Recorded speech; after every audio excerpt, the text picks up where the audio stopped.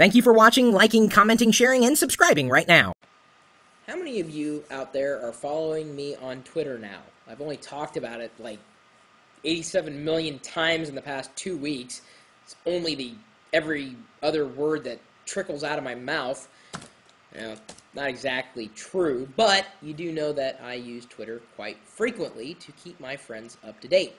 I'm sitting inside my brother's house here in Des Moines, Iowa, and knowing that there are quite a few Des Moineites, Iowans, let's just say, who know me or follow me either on Twitter, or they know people who follow me on Twitter and they happen to be following them on Twitter, etc., etc., etc. Wanted to get together with these people, and so what I decided to do was Twitter the fact that I was going to be in Des Moines, Iowa for a few days, and ultimately we kind of stumbled into, an opportunity of getting together at a local bookstore.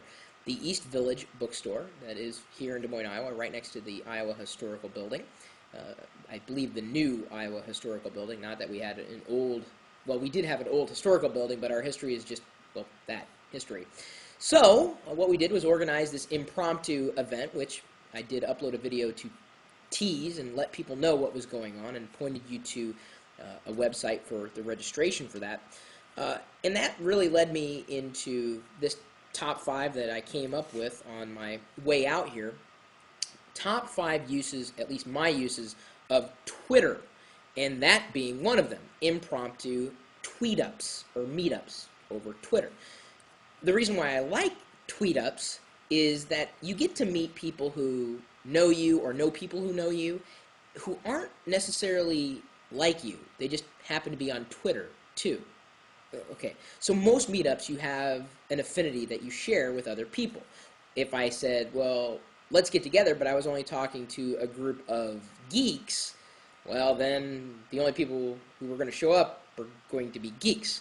But on Twitter, well, there are more than just geeks. I mean, we're going to have lawyers show up tomorrow, which is kind of a scary proposition, but regardless, people who are on Twitter will find out that something's happening in the Des Moines area, and we're all just going to get together and meet one another. A lot of the people may have met each other before, because there's actually DM TweetUp, I believe is the unofficial group of people who live in Des Moines, Iowa, and are on Twitter. Impromptu tweet-ups, great, especially if you're traveling. Number 2, crowdsourcing questions and answers. I've done this several times, and I'm actually, thinking about developing a service around this at some point. It's also known as the lazy web. Today, Adam, my brother, whose house this is, and I were out and about picking up equipment for our impending road trip, and I was asking a question, what's the best FM transmitter to get? And the answers came in. They were wide and varied. I knew I was kind of shooting in the dark. Usually I don't buy equipment without doing any kind of research beforehand, but Adam remembered reading a specific review about this unit, and we ended up getting it, and it's been pretty good, I gotta tell you. So we didn't do too bad. But if you're ever in a situation where you have a question, you can't find the answer, and you're relying on the wisdom of crowds, Twitter gives you the best way to get that question answered.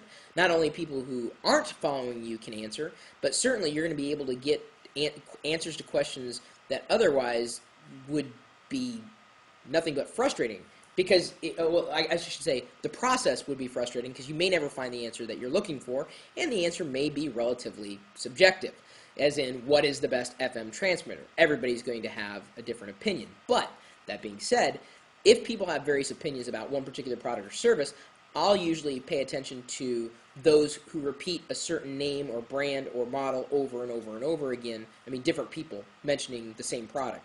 That will give me some idea as to what happens to be the most popular, and it's sometimes the most popular for a good reason. They have done research, they spent the time. Crowdsourcing questions is an excellent use of Twitter. Number 3, airing grievances. No, this isn't just a Festivus thing, and I don't happen to have my poll here either, but that's okay. I think Adam's got a Festivus poll somewhere. Maybe it's in the attic, if he has an attic. But when I'm on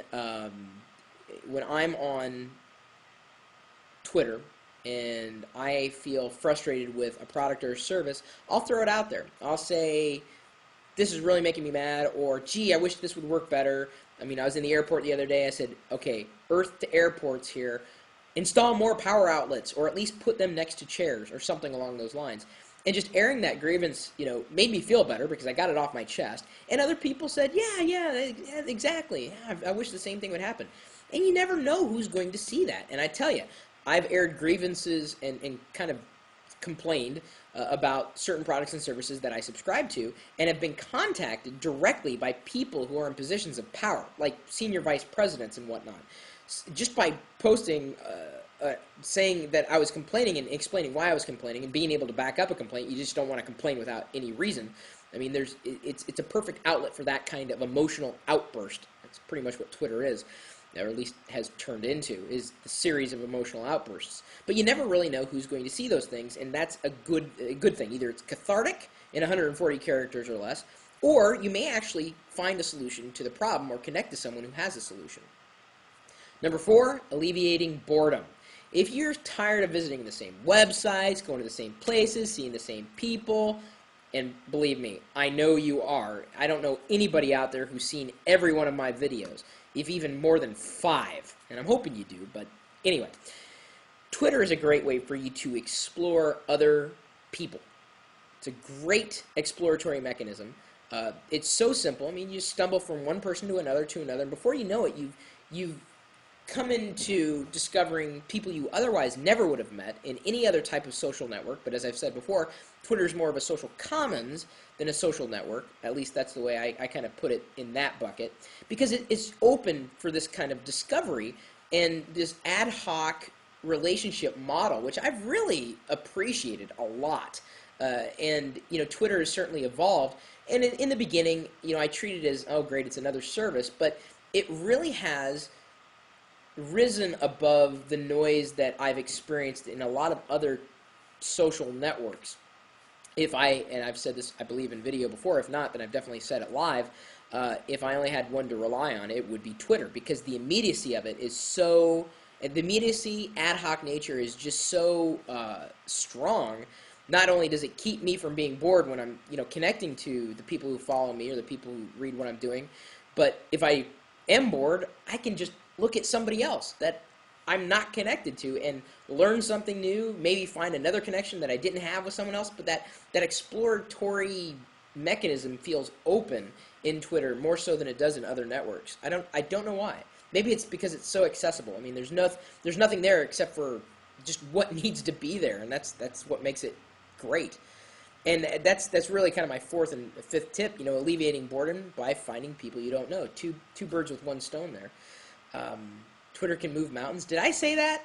I don't know if I said that. It kind of sounds lame like I said it, which, I say lame things all the time. And sometimes you can find me twittering lame things, too. So those are the top 5 ways why I found Twitter indispensable to a large degree. I can't do everything. I can't pay attention to everything that people tweet.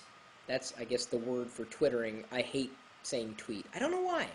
I don't mind the word tweet, but in context, it just sounds crude. Maybe it is. I don't know. If you're not on Twitter, it's like a brain fart. It's a tweet. I don't know. 'Cause it's kind of, anyway. If you're on Twitter, feel free to follow me. If you're not on Twitter, join Twitter and then feel free to follow me. And I will automatically follow you back. That's the reason why I have as many people following me as I am following.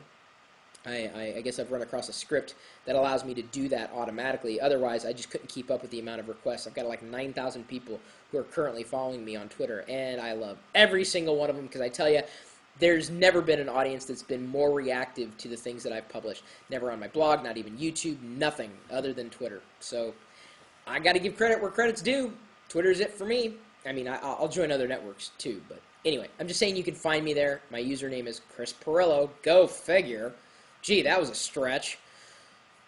Or my email address there as well, if you want to add the email address, is chris@pirillo.com. You're also free to follow me with my live video wherever I happen to be, whether it's in Des Moines, Iowa, Madison, Wisconsin, where I'm going to be road tripping in a couple of days, or back home in the great city of Seattle, Washington. I'm hoping to be able to live stream anywhere, everywhere, 24 hours a day, 7 days a week at live.pirillo.com. We'll see you later.